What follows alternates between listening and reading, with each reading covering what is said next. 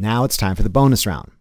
In addition to single and double acting pneumatic cylinders, pneumatic motors, you may run across some rather unique pneumatic actuators. The first bonus round actuator is called a pneumatic muscle, which is essentially an inflatable bladder wrapped in a sheath.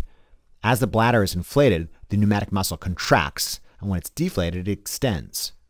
While pneumatic muscles do act quasi-linearly, the flexible nature of the pneumatic muscle allows it to do some pretty neat actions not permissible by a cylinder with a solid rod.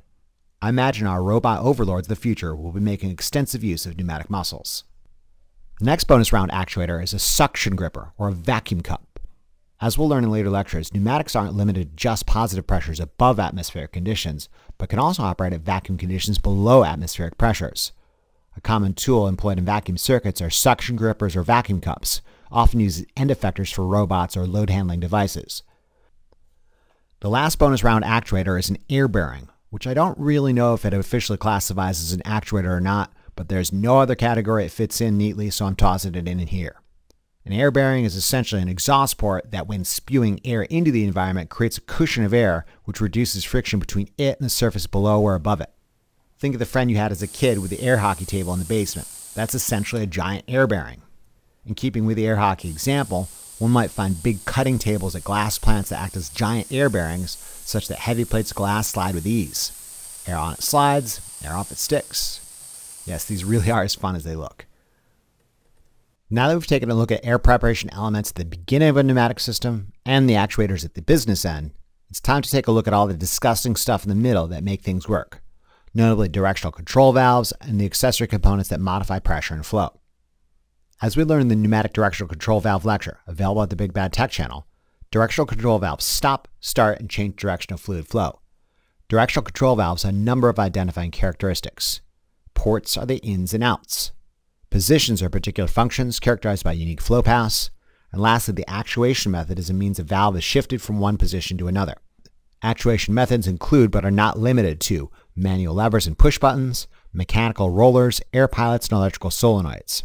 Return springs either offset or center a directional control valve into a particular deactivated position. Since this should be a review of the aforementioned lecture dealing exclusively with the peculiarities of pneumatic directional control valves, let's blaze through a sample selection of pneumatic directional control valves. The first example is a lever-operated 2x2 or 2-port 2-position normally closed valve. In the deactivated state, the spring offset moves the valve into a closed position that blocks 1 to 2. If an operator manually shifts the lever, the valve moves into an open position that allows passage from 1 to 2. The moment the operator lets go of the lever, the spring offset returns the valve to the closed position. The next example is a push-button operated 3x2 or 3-port 2-position normally closed valve. In a deactivated state, the spring offset moves the valve into a closed position that blocks passage from 1 to 2, but vents 2 to exhaust port 3. If an operator presses the push button, the valve moves into an open position that allows passage from 1 to 2. The moment the operator stops pressing the push button, the spring offset would return the valve to the closed position. You might use this type of directional control valve to operate a single-acting cylinder.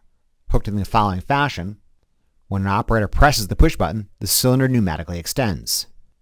When an operator releases the push button, the spring retracts the rod. Consider a bistable 3x2 directional control valve. Rather than an offset spring and push button, this particular valve is a twist knob actuator with a detent. Otherwise, it's identical to the previous 3x2 valve. Whereas the previous push-button operated 3x2 valve has a spring offset that returned it to a preferred deactivated state, this is a bistable valve that maintains the last asserted state. You might find this type of valve employed as a venting shutoff valve. In this position, the passage from the pneumatic source to the circuit is open, and the circuit functions as intended. Whereas in this position, the passage from the pneumatic source to the circuit is closed, at the same time venting the system to atmosphere. You might use this position to ensure a system is depowered and safe to work on. The next example directional control valve is an air pilot operated 5x2 or 5-port 2-position valve. In the deactivated state, the spring offset moves the valve into a position that passes supply 1 to actuator port 2, blocks exhaust port 3, and exhaust actuator port 4 to exhaust 5. Upon receiving an air pilot signal, the valve moves into a position such that supply port 1 is routed to actuator port 4, exhaust port 5 is blocked, and dumps actuator port 2 to exhaust 3. You might use this type of directional control valve to operate a double-acting cylinder. Hooked in the following fashion, Lacking an air pilot signal, the cylinder is fully retracted. When air pilot signal is received, the valve shifts and the cylinder fully extends. You note the only two states for this particular system are fully extended and fully retracted, and the cylinder won't stop midway. This last example directional control valve is a double solenoid operated 5x3 or 5-port 3-position valve. In the deactivated state, the two opposing centering springs keep the valve in a closed center position where all ports are blocked.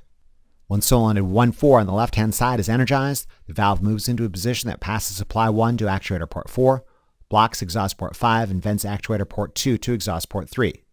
Conversely, when solenoid 1-2 on the right-hand side is energized, the valve moves into a position that passes supply 1 to actuator port 2, blocks exhaust port 3, and vents actuator port 4 to exhaust port 5. You might use a 5x3 directional control valve with a closed center to operate a double-acting cylinder that needs to be paused and locked mid-stroke. Hooked in the following fashion, lacking any electrical signal to either solenoid, the cylinder is locked in place with a closed center. When solenoid 1-4 is energized on the left-hand side, the cylinder extends. And when solenoid 1-2 is energized on the right-hand side, the cylinder retracts. Thus concludes our review of the directional control valve family. Let's now take a quick look at some components you may already be familiar with, notably check valves, flow control valves, and various types of pressure control valves. You recall that check valves allow free flow in one direction and block it in another. Schematically, the free flow direction pushes the ball or poppet off the seat, whereas the block direction forces the ball or poppet onto the seat.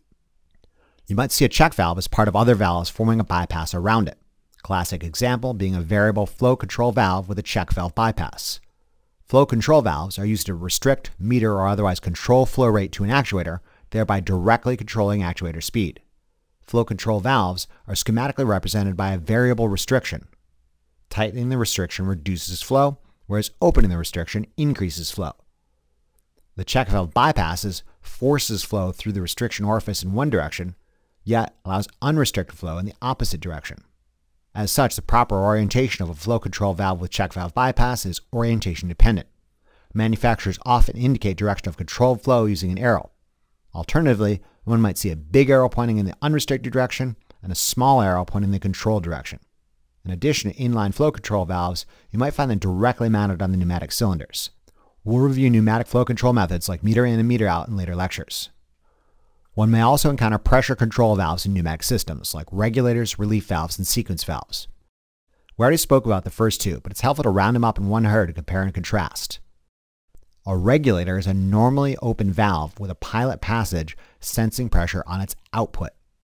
If it includes a venting or relieving passage back to atmosphere, it'll include an exhaust port.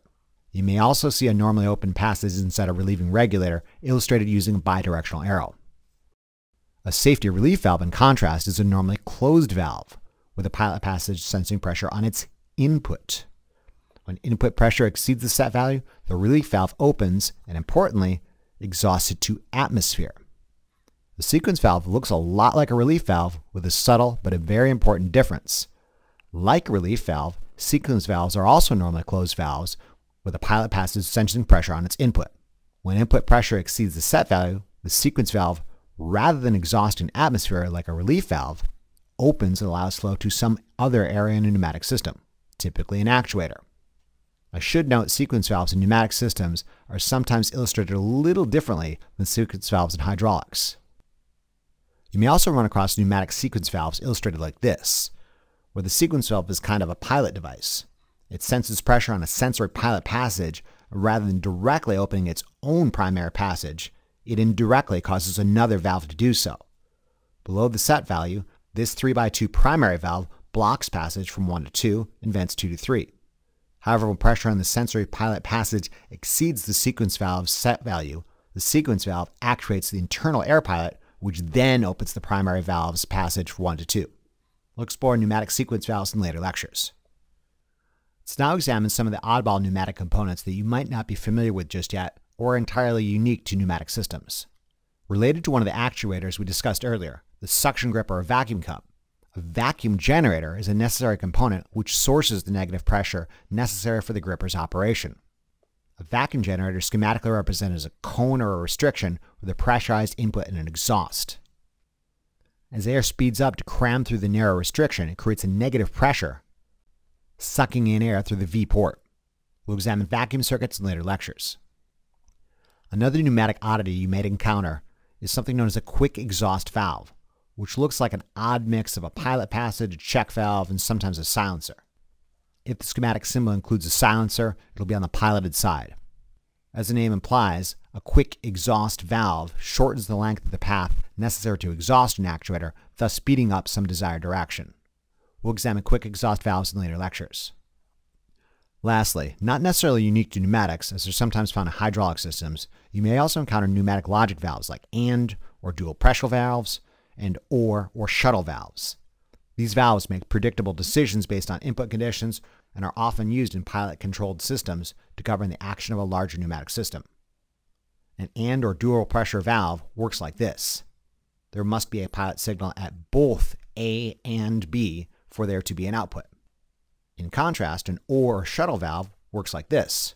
There must be a pilot signal at either A or B for there to be an output. We'll examine pneumatic logic valves in later lectures. All right, that is all we are covering today. I will readily admit this is not everything you might encounter in a pneumatic system, but if I gave you $1 for every new component you didn't see in this lecture, and you gave me a nickel for every component you did, you'd be broke in a month. I will also say there's different ways to illustrate the same device, so don't freak out when you see something new on a schematic. It just might be a different method of illustrating something you're already familiar with. Like I said earlier, there's a lot of crosstalk between hydraulics and pneumatics, and you should be able to figure it out if you spend some time thinking it through. This being said, I did introduce some entirely new components we'll revisit in later lectures in greater detail. Until then, this concludes this lecture. In conclusion, this lecture examined the schematic symbols for common pneumatic components, including, but not limited to, source elements like motor prime movers, compressors, receivers or tanks, filters, regulators and lubricators, actuators like cylinders, motors, muscles, vacuum cups, and air bearings, and all the disgusting stuff in the middle that makes it work, like directional control valves, check valves, flow control valves, pressure control valves, vacuum generators, quick exhaust valves, and logic valves. Remember to review these concepts as often as you need to really drive it home. Imagine how well lab will go if you know what you're doing. Thank you very much for your attention and interest, and we'll see you again during the next lecture of our series. Remember to tell your lazy lab partner about this resource, and be sure to check out the Big Bad Tech channel for additional resources and updates.